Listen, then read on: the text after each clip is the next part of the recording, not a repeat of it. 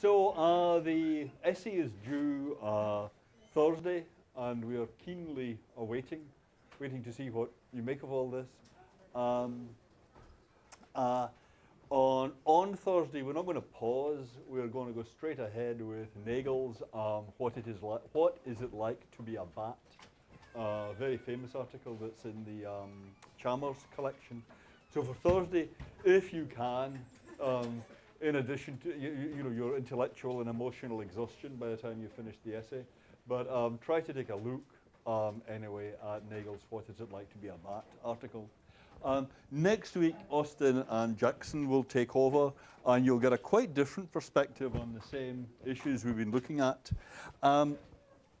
Today is review, so I want to go back over lots of the stuff that we've looked at already, and I'll try and just rework it, but this is also an opportunity. If there is something, some point in the class, say variable realizability or something that has bugged you and you think, I never quite got that, then please regard this as an opportunity to raise things that have puzzled you all along the way.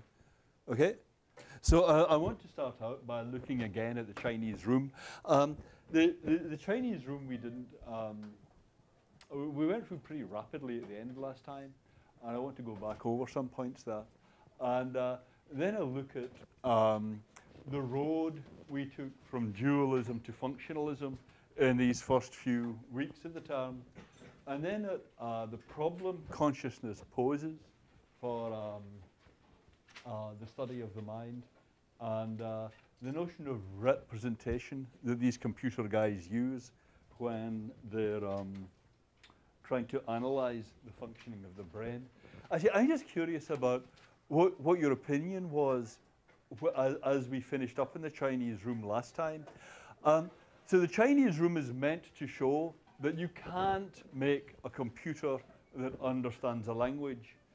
It's just not possible. So I'm just curious, how many of you think that the argument achieves that? You just can't have a computer that understands language. Can you put your hand up if you think that's right? And can you put your hand up if you think, no, that's not right? Settle or not, you could make a computer that understands language. Okay, so the no's have it. Yeah, I'd say it's about 2/3 to 1/3 against the computer guys. Is that? Yeah. Okay, yes?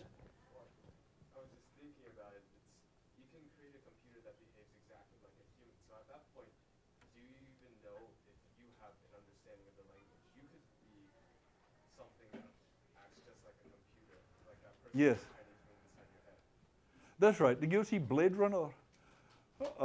Yeah, I mean, it's possible to be, I mean, I don't, actually, well, I take that back. I don't wish to spoil anything, but it's possible to be haunted by the thought, maybe I'm not conscious. Maybe I don't think. Yeah.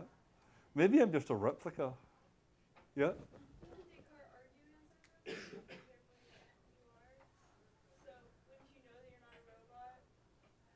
Would you? Uh-huh. Wouldn't everything be just the same? Well, you mean if you watch yourself very closely, you might catch yourself out doing something robotic? Well,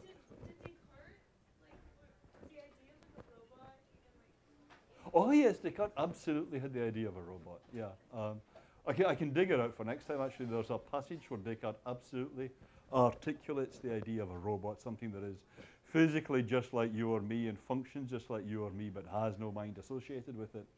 I mean, if you're a dualist, it's a very natural idea, the idea of a robot, because you've got all the physical stuff and you've got a mental think bubble, if you see what I mean, associated with it. So it's perfectly possible, of course, to have the very same physical stuff, but no think bubble. Well, that's a good question. I mean, 2/3 of you think that you can't make a computer that thinks. Are you guys all dualists?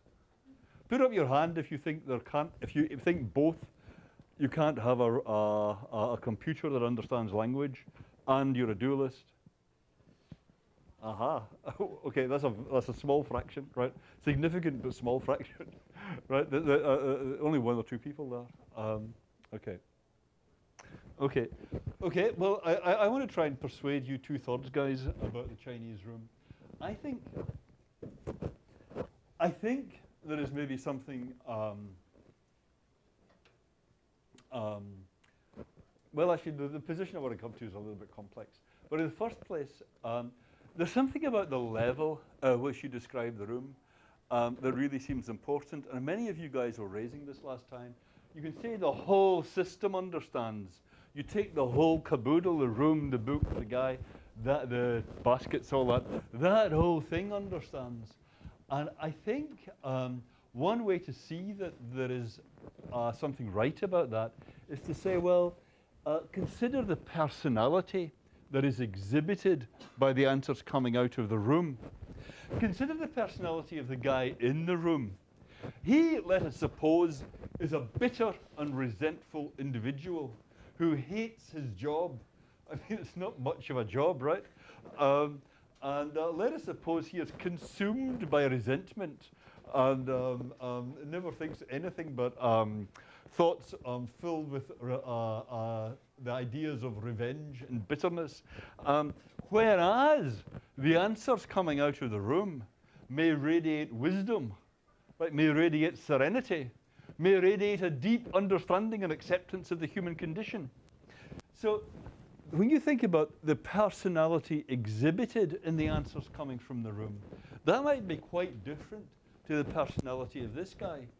And what really matters is the psychology at the level of the whole thing, at the level at which you have a serene, insightful individual. That might be, that will be the level at which you have something that understands Chinese. You see what I mean? It's when you move up a level and describe the whole system that you get both the serene individual and something that understands Chinese. So there will be a particular personality exhibited in the responses from the room, and that's going to be quite different to the personality of the individual manipulating the signs.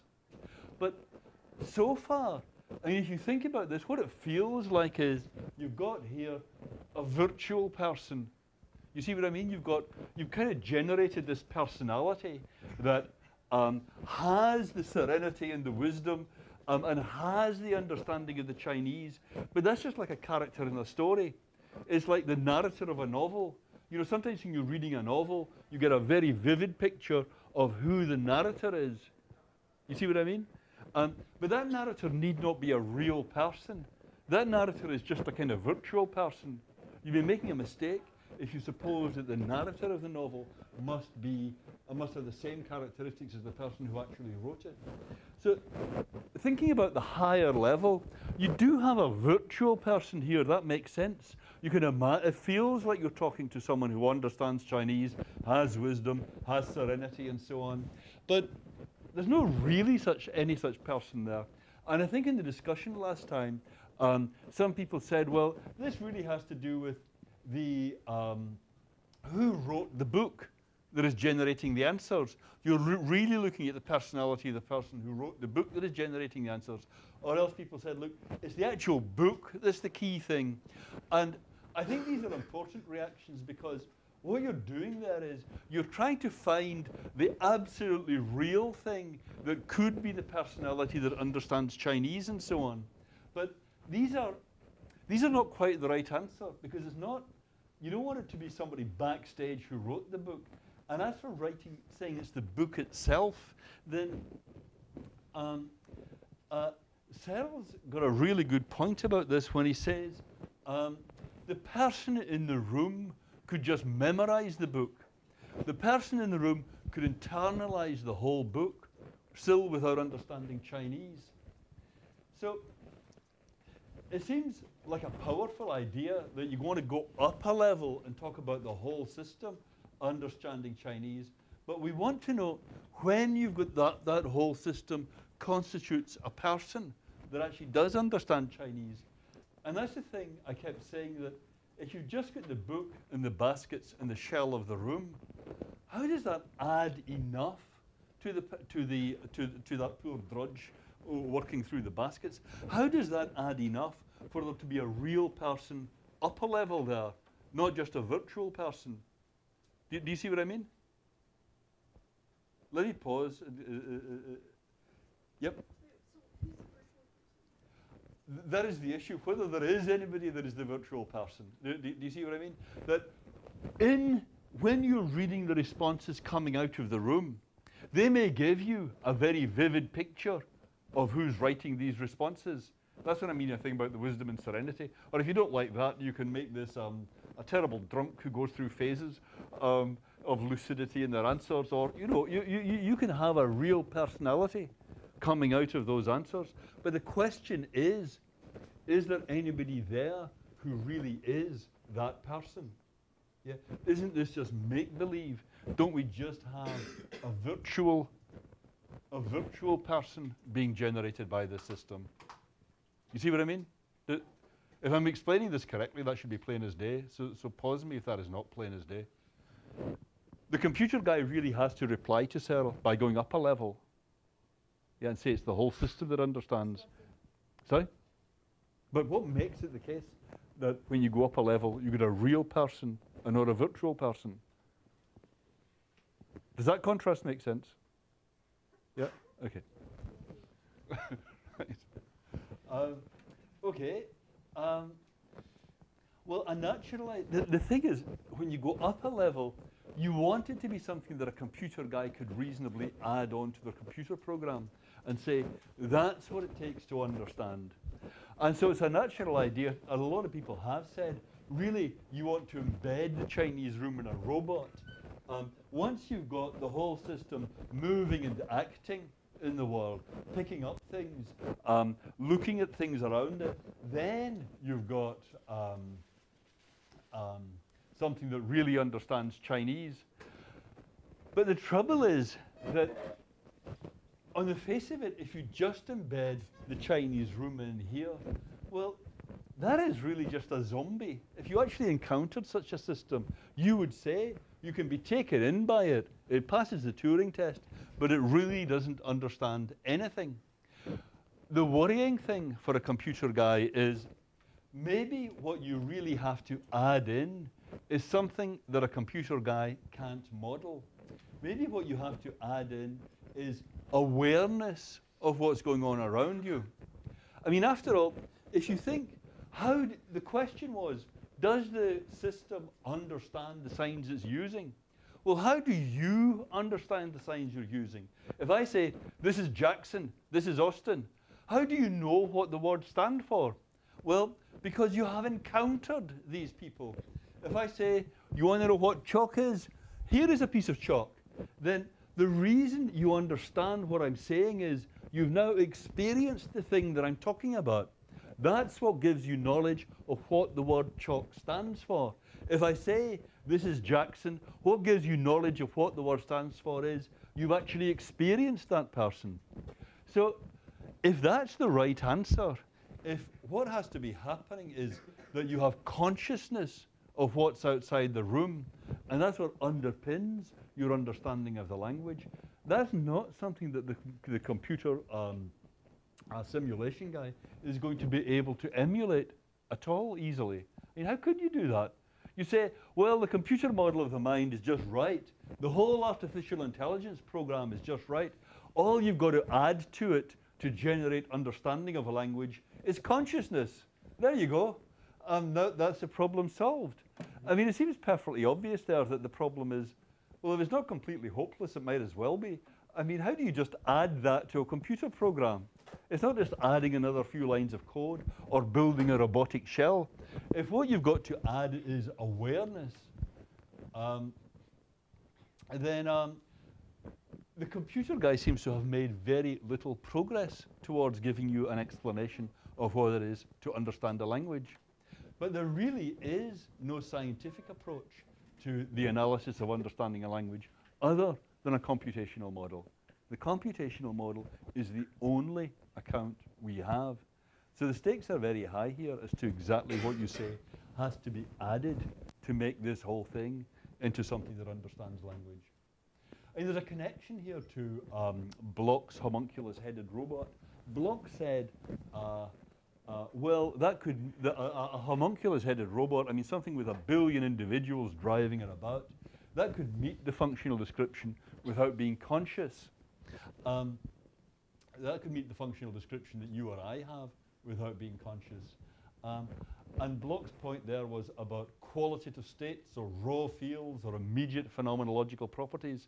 The thing you get when you get an Indian burn or a Chinese burn or whatever you call it, that you don't, the thing doesn't have that. And what I'm suggesting is these two problems for the scientific study of the mind are connected. There's a problem about how you can give a scientific account of what it is to understand a language. There's a problem about how you can give a scientific account of what it is to be conscious. And these are connected. The reason it's so hard to give a scientific account of what it is to understand a language is that understanding a language depends on consciousness. Consciousness is really the fundamental problem here. Okay, on that bombshell, let me pause for a second. If that seems at all complex, I really encourage you to pause me and say, even if it's just to say, what the hell was that? I mean, please. This is a review session. This is meant to be helpful. So don't let this just wash over. Plain as day? Yes? The other day I read an article about... Sorry? You read an article? Yeah, about how they've created robots that are capable of getting around obstacles. Absolutely, yeah. So wouldn't that make a robot aware of its surroundings? Well, that is really a key thing. So you've got the robot just to. Where's my robot? There you go. So you've got a robot, right? And let's suppose it does just fine. It gets around obstacles just fine. Yeah. Maybe it's just a very handy to have around the house. You say, "Can you pass the pepper?" And there you go. Passes the pepper. Yeah. So is your sense that would be enough for the robot to be conscious? Well, it's aware of other things besides itself. Is that right? I mean, one of my colleagues has a room bot that navigates around his room, hoovering things up. Yeah? Is that enough? If it could just navigate around obstacles? It's actually amazing. It navigates around obstacles just fine. Yeah? Maybe that doesn't constitute being conscious. Yeah, I mean, if it is just a mechanism like that, how could that really be enough for consciousness? Yeah? But more importantly, the question is, does getting the thing to be conscious, do you have to get the thing to be conscious to get it to understand language? Suppose you can get the robot to be conscious, then surely that would be enough for an understanding of language, if it could also do the computational thing. Yeah? But if you couldn't get the robot to be conscious, would that mean it didn't understand language? What's your hunch? Actually, what do you guys think in general? If you couldn't, you see what the problem is, though? The question is, if you couldn't get the robot to be conscious, could you nonetheless get it to understand language, to understand English or Chinese? Can you put your hand up if you think the answer is yes? Actually, you couldn't get it to understand. I'm not, yes. Let me try and rephrase that. If you cannot get the computer, yeah, I don't think there's no other way to put it, but that's okay. If you cannot get the thing to be conscious of what's outside it, yeah. So let's suppose it stays just a zombie from the point of view of consciousness, but it's very complicated and it can hold a conversation. Could it nonetheless understand language? Put up your hand if you think the answer is yes. It could understand language, even if it wasn't conscious. And put up your hand if you think the answer is no. If it wasn't conscious, that would be an obstacle to it understanding language. Aha. That's my hunch. We will come back to this, yeah? When you say consciousness, do you just equate that to awareness of surroundings? Yeah, I mean experience of your surroundings. So, Yeah. so by experience, do you just mean the ability to differentiate projector screen from chalkboard from chalk from person? It can't be just an ability to differentiate, because it wouldn't take long to build a computer that could do that. I mean, to build a robot that could differentiate in some sense. You just point it at this and it goes eep. You point it at that, it goes bop. You see what I mean? You could do that. But I don't know. I don't know a definition here. But the warm, buzzing, blooming confusion of everyday sensory experience, that's what I mean. This rush of sensation that you have at the moment. Right?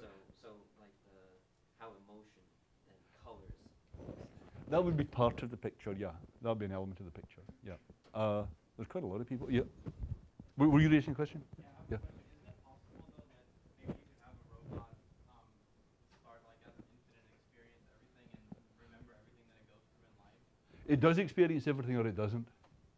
That it has some sort of way to just remember, like if you say language, you look at a piece of chalk, Yeah. that you know that that's what chalk is.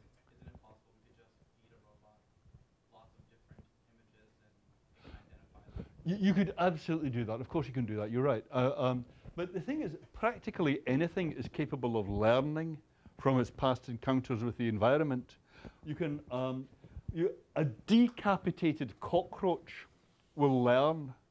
You can condition a decapitated cockroach. I'm not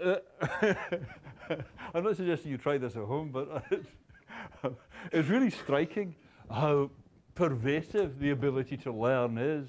Yeah, even among things that you really wouldn't want to call conscious at all.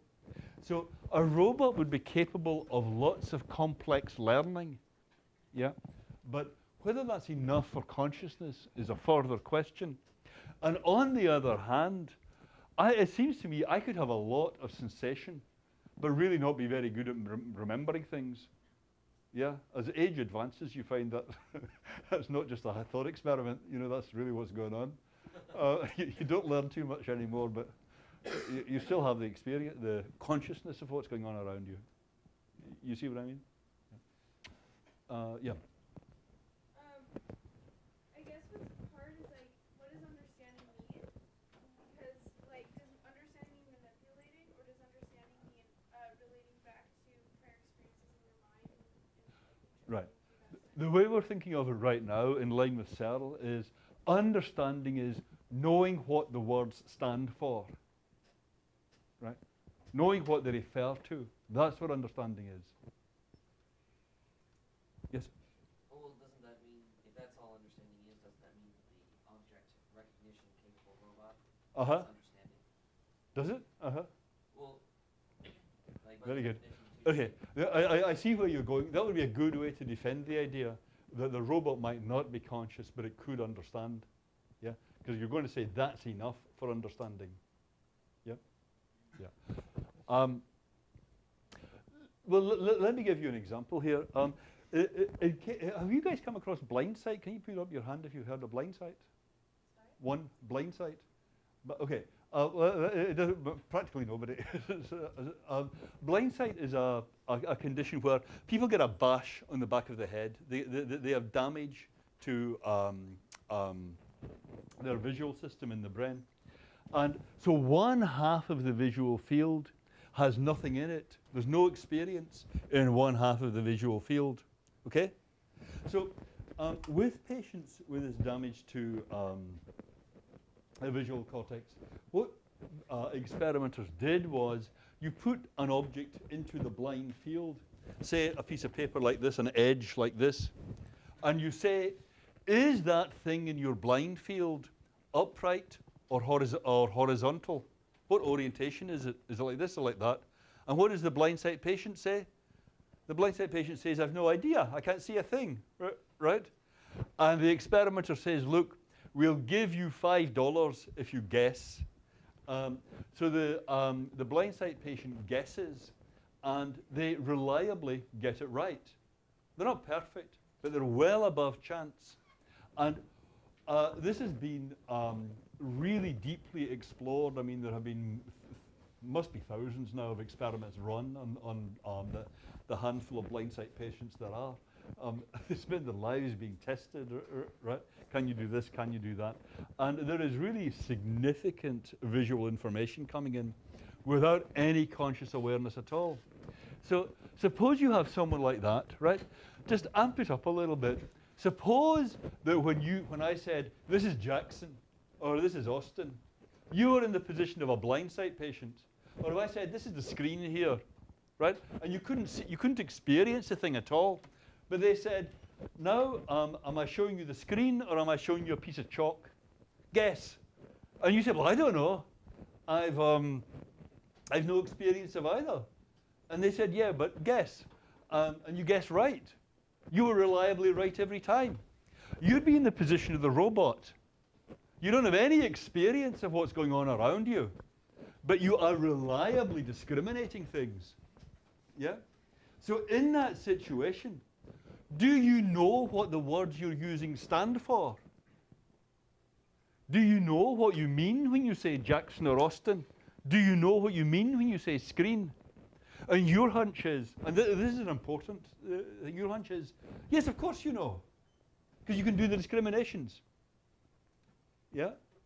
My hunch is, I don't think you have any idea what's going on. I think that's what you'd say. I have no idea what's going on. They keep giving me $5. They keep saying you got that right. But what this is all about, I have no idea. I don't know what any of these words stand for. I don't know who these people, Jackson, I'm sorry if you don't mind me using these examples. I don't know who these people, Jackson, Austin, and so on, are. I don't know what you mean when you say chalk. That's what you'd say if you're in that situation.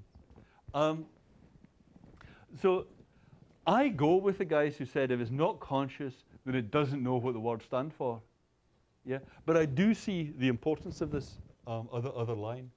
Yeah, it is an important other line. And it's important partly because the machine intelligence approach seems hopeless if what I'm saying is correct. Yeah, it's only going to work if you're right. So there's a lot of a lot at stake here in this issue. Yeah. Anyone else on that? Is plain as day? Let me ask again, if it's not conscious, could it know what the words stand for? Can you put your hand up if the answer is yes? If it's not conscious, could it know what the words stand for? If it's not conscious, it wouldn't know what the words stand for. Put your hand up if you think that. Okay, so I would say that's about 4-1 at this point. But we'll see. We will come back to this. Okay, so I think that's all about the Chinese room. Okay? With that, we wave goodbye to the Chinese room, or I do anyway. We'll really come to it next week. Okay, so let's look at how we got here. I want to suggest that a lot of the puzzles about the mind, the puzzle is what is the mind? How do we think about what the mind is? And a lot of the puzzles come from how strange our knowledge of the mind is. And you take it for granted the way you know about your own mind, the way you know about other people's minds, but it is really a strange phenomenon. It is not at all like your knowledge of physical objects. And Descartes really put it with a kind of thunderous clarity when he said, look, you have that certain knowledge of your own mind that you don't have of the existence of any other thing. You know what your own mental states are in a way that you don't know about the existence of anything else.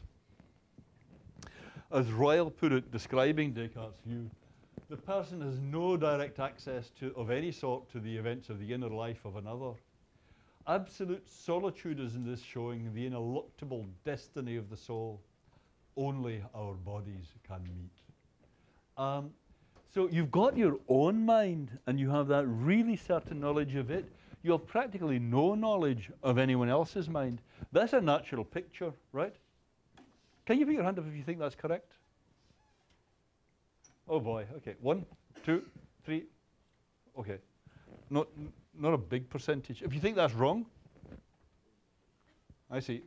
If you have no idea what the question is, okay. If you just don't know, did you find that very puzzling? Come on, there aren't any other options.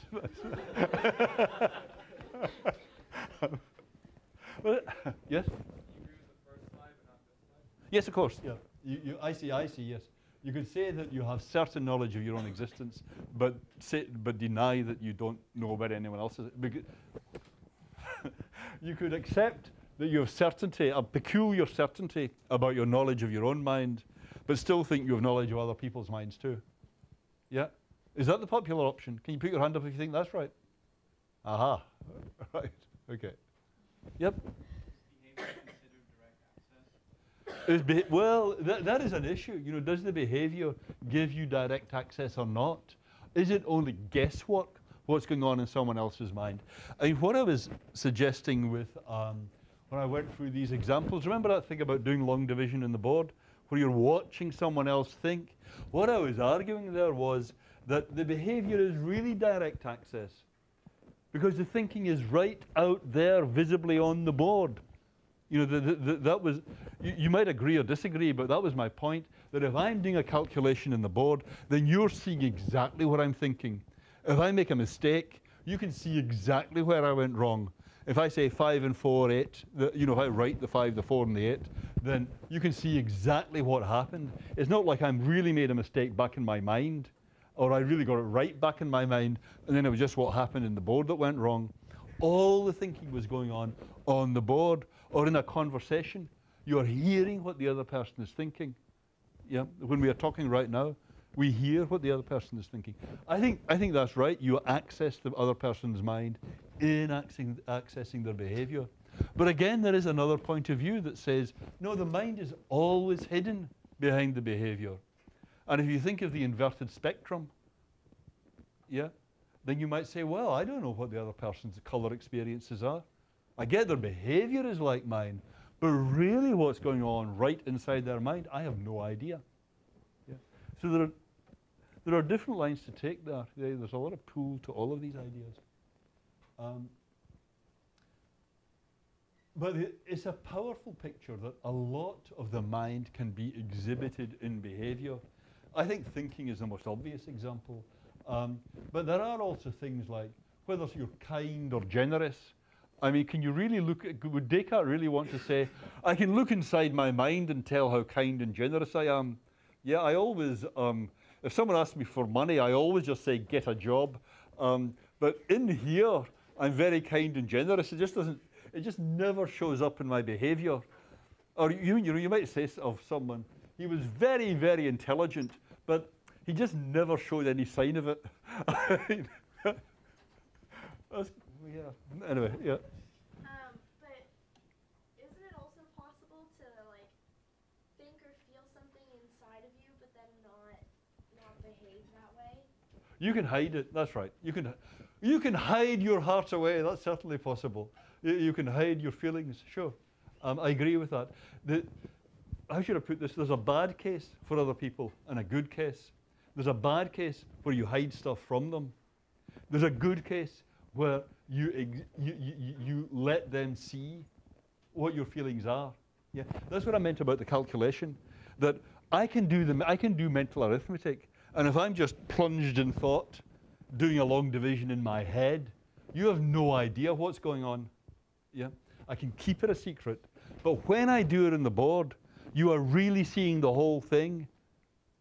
Yeah, and similarly, if you exhibit your feelings openly. That's what I was suggesting. The other people can really be seeing all there is that's going on in your mind. It's just the one and the same thing can be done now openly, now in secret. It's not that it's always being done in secret, and then there are just occasional behavioral manifestations of it. Things are hotting up. Yeah, one, two, three. Yeah, correct. Yeah. Oh, sorry. So then, what about in a situation where like there just is no resulting behavior to a thing? Like you're just thinking in your head, and like you're not necessarily trying to hide it, but like. Right. Do you know what I mean? I do know what you mean. Yeah. Yeah. Well, okay. I hammed it up when I was saying in secret or letting everyone see. There can be cases where as you say, you're just daydreaming or something. It's not that you have something to hide.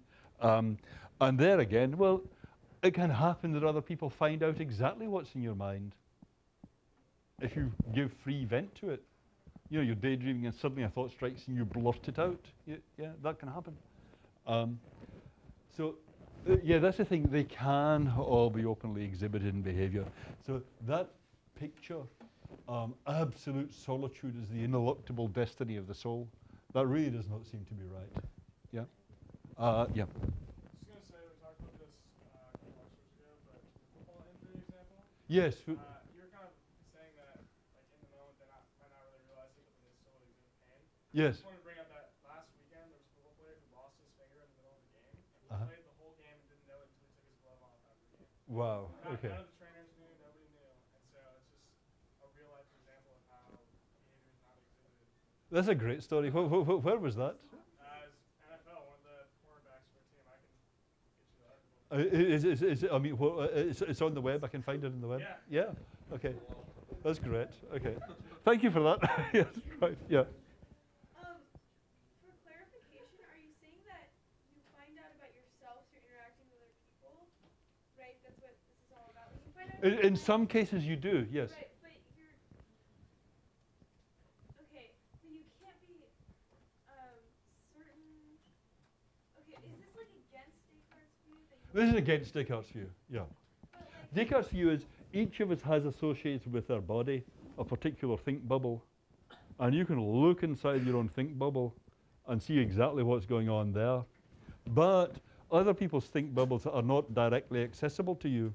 You have to go via the body, and that only gives you an uncertain inference as to what's going on back there. right, but you can figure out what your mind is by like looking at the interactions you've had. I'm saying that's a much more realistic kind of picture. But that's not arguing against Descartes, right? That's like agreeing with the fact that you can like say that someone's kind or like they're shy or whatever, but you don't you're not you can doubt that you are even existing still.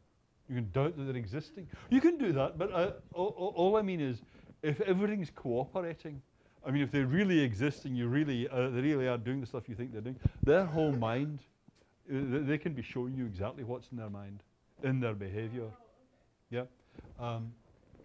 So you can see someone being generous, and it's actually the generosity you get. If someone exhibits a great sense of humor, you can see that. Yep. Yep. So I don't agree with analytical behaviorism, but Uh-huh. I was thinking about a counter argument the other day. It's a great start. I don't agree with analytical behaviorism, but And sorry, carry on. That's great. it was really good. But couldn't you argue that okay, it's hard to explain, but the actions that you do to hide a mental state Yes. could be behaviors of a different mental state, the mental state being trying to hide your mental state. Absolutely. Yeah, that's exactly what a behaviorist would have to say. That you got these pretend cases, and someone like Descartes thinks in the pretend case, what you've got is the mental state, but no behavior, and you just kind of subtracted something. But the behaviorist is going to say, what you said is really excellent, that this is actually a very complicated mental state here. Being in pain, but pretending you're not. That's the mental state, not wanting anyone to know. And if you had that mental state, how would you exhibit that in behavior? By biting your lip and smiling cheerfully. You know, that's exactly what you'd do if you were in that complex mental state. Yeah, yeah. I think that's a very good point. That's exactly what an analytical behaviorist should say. So an analytical behaviorist really pushes this stuff to the hilt, yeah, and says all we're ever talking about when we talk about the mind is complexes of behavior. And if you're pretending or trying to keep something a secret, that's a still more complex mental state, issuing in really actually particularly complicated behavior.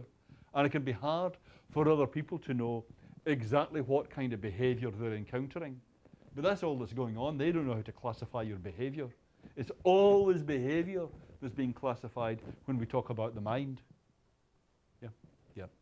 And the problem for analytical behaviorism was the super Spartans. Remember, the dear old super Spartans. Remember the super Spartans? Yeah. Happy days when we first encountered the super Spartans, who for generations have been bred so that they never exhibit pain in their behavior, and they never want to. I think that's a really good point. That's really, it's hard for a behaviorist to get around that. There might be no connect to behavior there. But what I was suggesting in that class was, you have to be careful how hard you push that point too. Because if you say maybe people have been bred so they don't exhibit their pain in their behavior, then you could also have people being bred so they don't even internally attend to their behavior. They're all like this football player. They just focus on the job in hand. Whatever jolts of agony they're getting, they don't attend to that. And then you get to the point where you think maybe we could all be like that right now. Maybe a few thousand years ago, humans were bred so as not to attend to their pain. So that actually we all have icebergs of pain going on in us now at the moment. And we only notice the very tip of the iceberg, but the pain is there, right? So maybe everyone in this room at the moment is experiencing unimaginable pain. It's just you don't notice it and you don't exhibit it in your behavior. Hello? Is that a crazy idea? Yeah. Yes, that is a crazy idea. Yes? Can you put your hand up if you think that's a crazy idea? If you think that's not, that makes perfect sense. That's really good. Do you want to elaborate? Any of you guys want to elaborate? Yeah. Not that it makes perfect sense, but I think that that's like we're not actually feeling it. Yeah, if you're not feeling it, then it's not there. Yeah. That's a view on the other side. Yeah. Yeah. Yep. You can feel minute pain though, because that suggests that you might not feel this devastating, agonizing pain, but Yeah. you can feel like minute pain, like a crick in your neck. Yes. Flicking yourself. Doesn't that suggest that? It doesn't make sense that you couldn't feel the antagonizing pain, right? Right. Well, that's what I think. Yeah. Yeah. I think that fits very well with the last comment. Yeah. It hardly makes sense to suppose that there's this massive pain going on, but it's making no difference to you. Yeah. Well, it's possible that we're all like on a baseline of some amount of pain at all times. Right. And say there's like some anomaly people who don't feel any pain at all, Yeah. which we know exists. Yeah. And they're the true like humans, but we're the super spartans who always just feel this pain. Yeah. When we get pricked, then we just go off the baseline and feel a little bit more pain, and then leave that baseline back there. Yeah. That is the picture. That is the picture that the last questioners were saying doesn't make sense. Yeah. Because how could it be all buried? So you don't, if you don't feel it in the sense of knowing that you've got it, then it's not there. Yeah. But that is the issue. I don't think it's an obvious issue, that one. I don't think it can be right that we're all in a sea of pain at the moment. But yeah, yeah.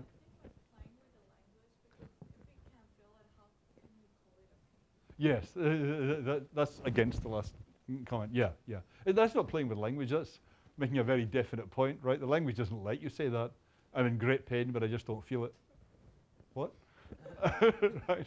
But, I mean, yeah, it's just a mistake to say that you could be in this pain but not feeling it. Yeah. To have the pain is to feel it. Anything else? Did you want to comment on that? No? Okay. Okay. Have they done experiments where they perform like, I mean, I don't know if this would necessarily be legal, but like, if you like injure somebody, like an equal amount, like that commercial where the guy smashes the cars equally bad. It's like Yes. an insurance commercial, and then he's like, you have the two different insurances, so you save money on one. Like, if it's two people, do they react the same way based on like the same amount of pain always? Do you know what I do know what you mean. The thing is, it's very hard to know how to measure how much pain someone is feeling independently of how they react to it. Do you see what I mean? What would you do to how much would you pay to stop this pain? You see what I mean?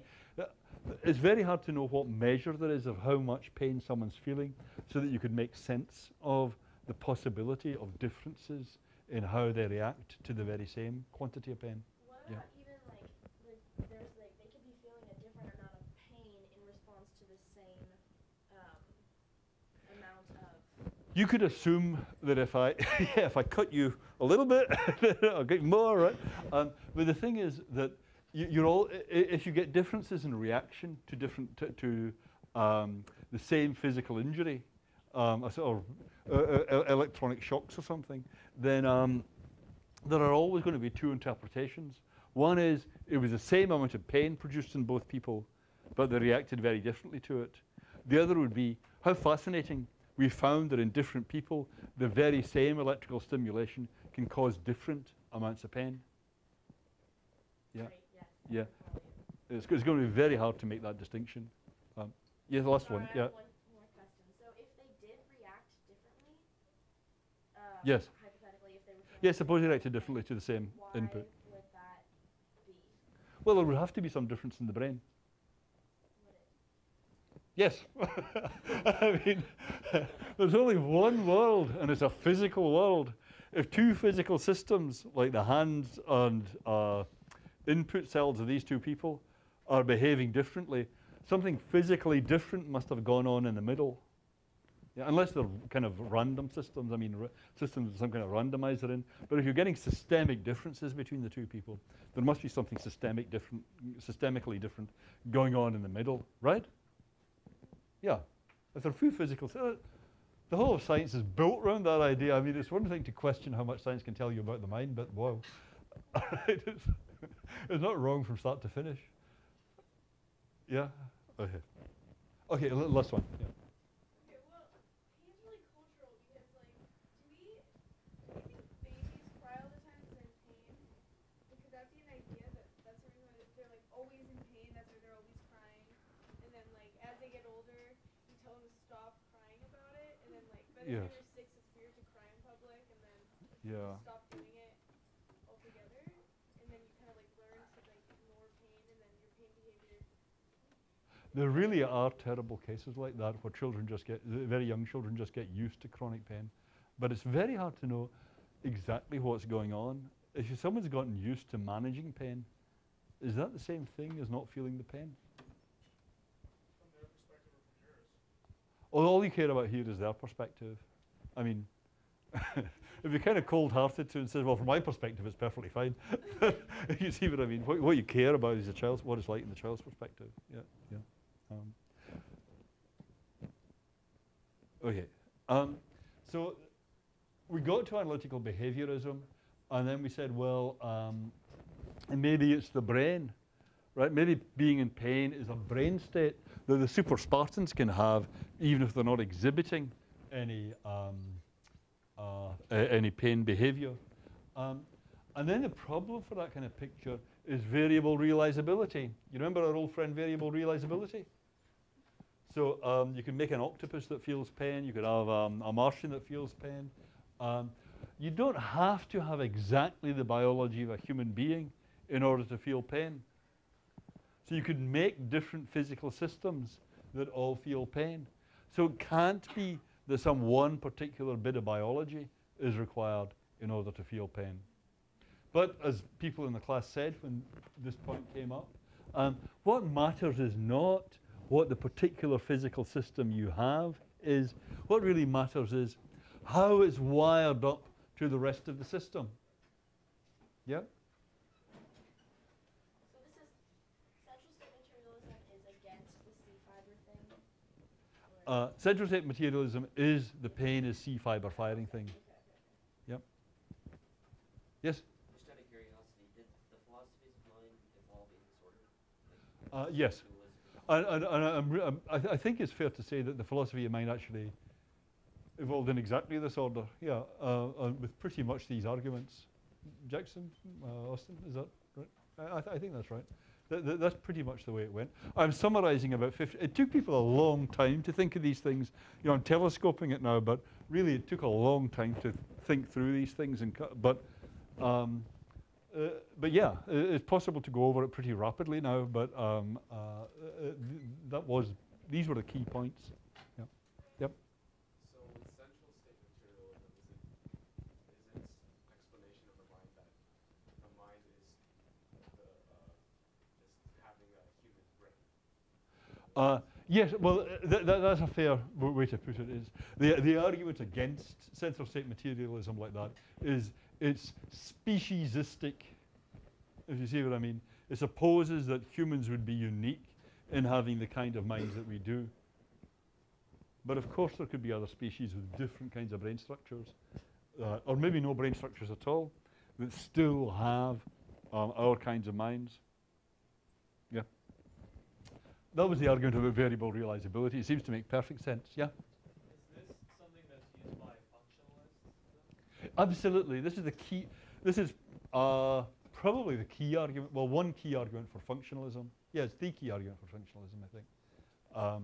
So it's a very important argument that what matters is not what it's made of, but how it's hooked up to the other stuff. Yeah. I mean, yeah. Even if you thought, I'm only interested in human brains, you would still be interested in functional organization. A scientist who's trying to understand what's going on with the visual system in the brain is going to want a box and arrow chart diagram of what all the bits are doing. Yeah. Even if they say, well, I've never really thought about octopuses or Martians or any of that stuff. You see what I mean? So even if you weren't impressed by variable realizability, you still might be a functionalist. Yeah. But this is one of the decisive arguments, though it seemed to many people decisive anyway, that made functionalism look compelling. Yeah. Quickly. Sorry, I'm just confused. So are you saying that variable realizability is a key argument for functionalism? Yes, I'm saying variable realizability is a key argument for functionalism. Yep, yep. Same question? Yep. Yeah, it's like, I know like behaviorism says you know what's going on in their mind by looking at what they do. Yes. And then like functionalism is saying, well, you have to consider their brain states, and then therefore you don't know what they're doing. But you're kind of just assuming they have mental states. So it's kind of like, it seems like functionalism is about you can conceive they have a mind, but you don't really. You don't know what it is. No, functionalism is saying the way you find it, the way to find out what's going on in someone else's mind. So functionalism is saying is not what you make the thing of, is what it does, right? So it's like a switch. It's not what you make a switch of that makes it a switch. It's what it does in the system you put it into. Yeah? So you're characterizing the thing, by the mental state by its inputs, by what outputs it gives or what inputs. That's all very clear at this point. Should I elaborate that? Anyone not remember what this means? Yeah, who said I don't remember? Did someone say I don't remember? Don't be shy. Is that okay? Yeah, okay. So finding out about someone else's mental states is a matter of finding out about their functional structure. So it's not saying that mental states are always hidden. It's a bit like if you took the electrical system in this room, you want a functional characterization of the electrical system in this room, then you could find out about that by testing it, by seeing what happens when you put on various switches, by seeing what happens when you put the switches on in different combinations, by seeing what happens when you take the power out here or there. So finding out about someone else's functional structure is a matter of finding out about internal states that they have. But you could do that by pushing their buttons, by testing them in various ways, just the same way you could explore what the electrical system is. The way we do this in practice is either explicit. You can say, you could actually try drawing a flowchart for one of your friends. You could say, mention Sally and he always gets grumpy. You see what I mean? Unless he's just had some good news or whatever. Yeah? Or you can say about someone, he's a fiend when he's drunk. And there you're explicitly drawing the box and arrow diagram. Yeah, you see what I mean? Or else it can be the way that you get to know someone else as a basketball player. You just played against them a lot, and you know how to lead them astray. You know how to get past them. You know when they're going to beat you. Because you've just learned how to work with them. And that's what we do, it seems to me, with each other the whole time. You just get to know how to work with someone else. And that's a matter of getting their functional structure, how to push their buttons. But it's not something that you necessarily write down explicitly. It's something you just do. Yep. I think if you were to try and do something explicitly, wouldn't there be an infinite amount of behaviors that infinite is a lot. Yeah, very large Do you think it's is. finite? Like, I don't think it's possible to like count the number of ways or like I think Yes. there's so many like variable things that come into play. Or, like, Yeah. the person is acting randomly. Like, Yeah. people do unexpected things often. Yeah. I think it would be safe to say there are an infinite number of ways to solve a problem. That is important. It's the writer Borges says somewhere about one of his characters. He says, like all individuals, he was fathomless. And you know that feeling that someone else is. I remember someone saying to me about his wife of 40 years. You know, I look at her sometimes and I think, I have no idea what's going on with you. You know, you know that feeling that you can have a family member you've known your entire life and just be struck by how alien they seem, you know, how little you understand of them really, of what is going on. And it's an important, I don't know quite how you make that explicit. It's an important idea that you couldn't catch someone by a box and arrow diagram. There are always going to be more boxes and arrows than you could capture. And I think that comes into play when you're trying to construct a computer to act naturally Yes. like a human. Like, there's no way a programmer, Yeah. like, no matter how many lines of code he's using, that could, like, give that computer this many options as to Yeah. how to react in certain Yeah. situations. I think that's an important sense. I think, though, that the brain is very, very complex. I mean, the brain is the most complex physical system known, I think. When you chart however many trillion connections there are in the brain, yeah, it's not going to be infinite, but it is going to be very, very big. And it really, I think that the hope must be that complexity is really, it's just a matter of complexity. It's really very, very big, but it's not actually completely unmanageable. But I think there's, like, a level of creativity that we can't reach. Yeah, I don't know. that may be true, but it may not be true. Yeah, the artificial intelligence guys are going to say to you, that is just a matter of brute complexity. The way you thought you couldn't make someone that could play, a machine that could play chess successfully. That was just the first thing to crack. Yeah, and then the rest is just more complexity. Yeah. Yep. Is functionalism proposed to fight against the central state materialism? Yes. It's meant to be an alternative to central state materialism. And from the functionalist point of view, the central state materialist is like the guy that says, well, a switch has got to be made of copper and bakelite. And they're just making a mistake. That's not what makes it a switch. Yeah. You've got to make it of something, but it doesn't really matter what particular thing you make it of. Yeah. Yeah. Just to be clear, the functionalism is saying that the mind is something physical, but we don't know what the system is? Functionalism, it's like saying that an electrical circuit is something physical. Yeah. So an electrical circuit, it's not like there's some people are dualists about electrical circuits, right? An electrical circuit is always physical. But what makes it a switch is not what it's made of, but what it does. Yeah, that's the important thing. So similarly, you could say humans are always completely physical, but what makes it that they have passions and pains, that they feel anger and hurt, what makes that so is not what they're made of, but how they're wired up. Yeah? Does that make sense? So it's not something, it's not what their physical constitution is that's the important thing. It's how it's wired up. Yeah.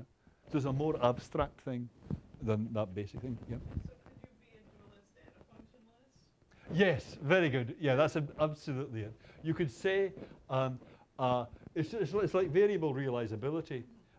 You could make a mind out of an octopus's style brain, out of a Martian silicon style brain, or a human biological brain. But you could also make a mind out of ectoplasm. Yeah. Excellent question. Yeah. Okay. Okay. So from the functionalist is going to say that knowledge of someone else's mind is a matter of knowledge of their functional structure, and that's really, I don't know whether it's right or wrong. It's certainly incredibly important in everyday life. that you be able to work with other people's functional structures. I gave that analogy of the way you could know how another basketball player works, the functional structure of a basketball player. You can do that explicitly or just by being able to play successfully with them. Okay, so that's how we got to functionalism. Any questions about that? Yep. So where's the mind in functional? The mind is the functional structure. It's a bit like asking, where's the electrical system? Well, it's there in the cabling. But what makes it the electrical system is the way the cabling is all hooked up together. And that's exhibited behavior? It's exhibited as, yeah, how it's shown to everybody else is usually through behavior. But in principle, you could track functional structure by looking at imaging in the brain. Say, seeing what bits of the brain light up when the person looks at something. Yeah, there'd be lots of different ways you could get at functional structure. The way we do it usually is through behavior, through interaction. It's not just behavior, you're not just passively observing. We test each other the whole time, we interact with each other the whole time. You try saying this to somebody to see how they react, yeah? Are they shocked or what? Yeah. One, yeah. 1, 2, yeah. So, yeah, so, yes. So what would like the computer model of the mind, what do behaviorists have to say about that? Do you say that the computer doesn't have a mind then? The behaviorist would say the important thing is if it's passing the Turing test. Yeah, if you can't tell whether the behavior is exactly the same as a regular speaker's, then that understands. Yeah. So it wouldn't even require the same functional structure. It would just say if it manages to get out the same responses, so as a regular person would have, that's good enough. Yep. So does functionalism look at like a mental state as like a logical chain in that like the outputs are caused by the inputs? Yes, I don't know exactly what you mean, a logical chain. It's certainly a chain, right? The outputs are, well, the outputs, that's what makes them outputs, right? That's what makes them inputs, right? The one causes the other, yeah. There could be loops, yeah. It's I mean, and surely there are loops, yeah.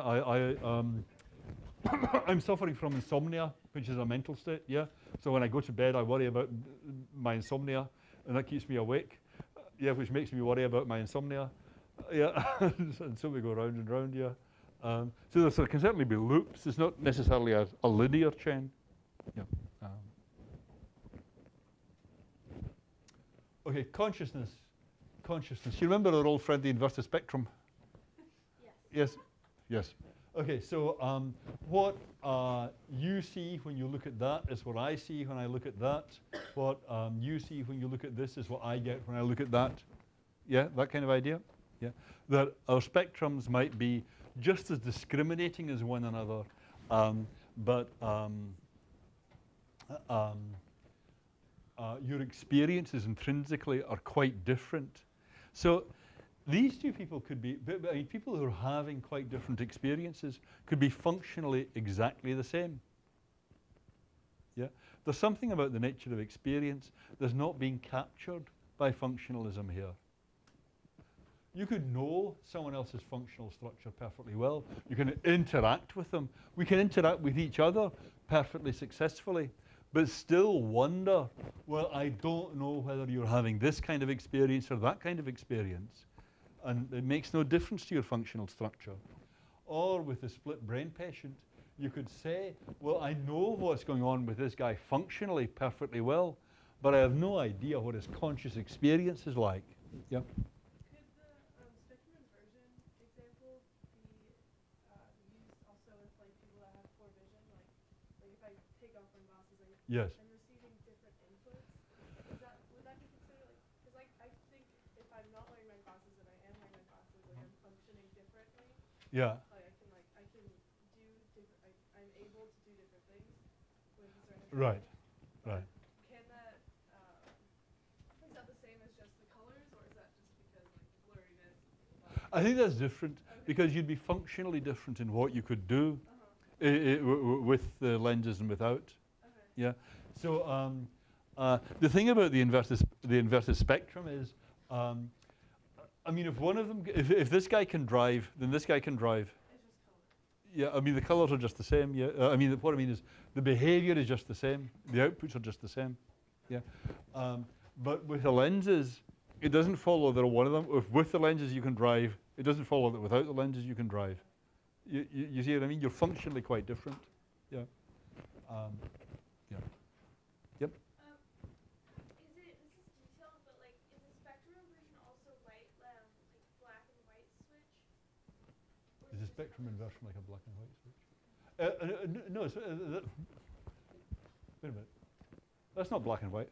Well, yeah, so it's like black seeds and then white seeds.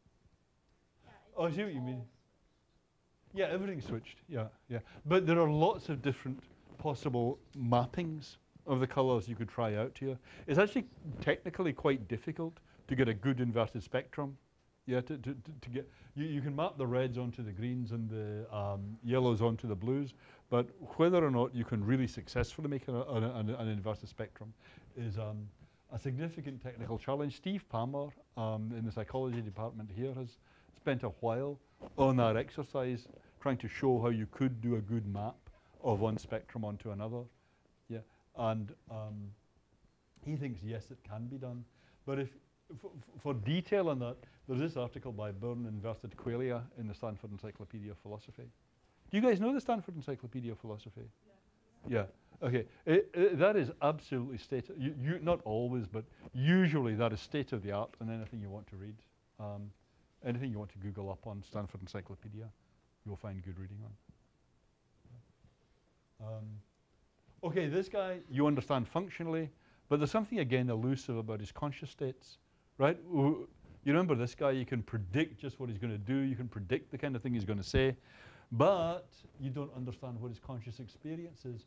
So there's, again, something about conscious experience that's eluding functional understanding.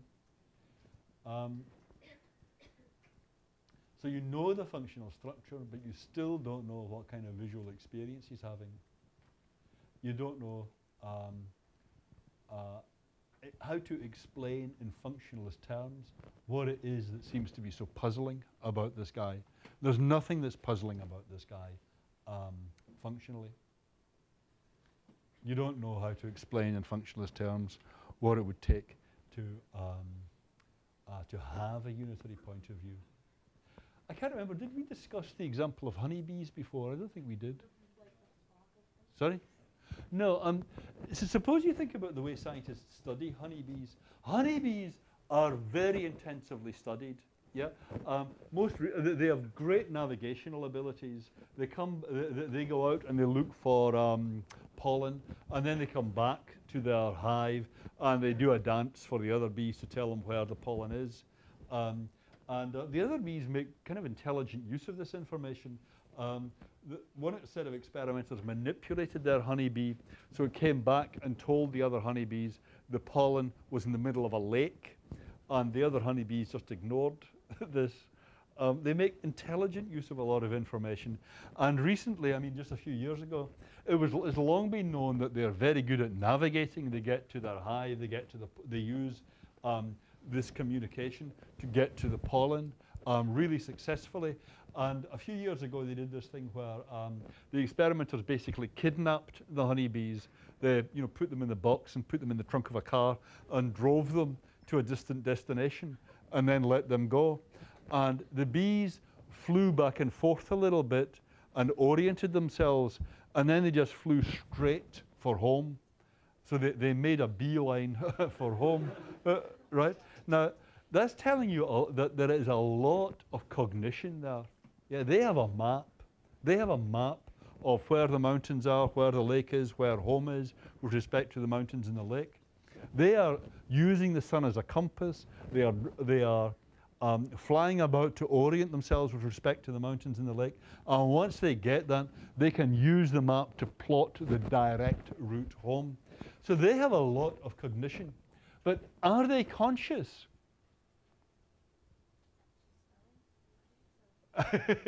Well, They're too small, right? How can they be conscious?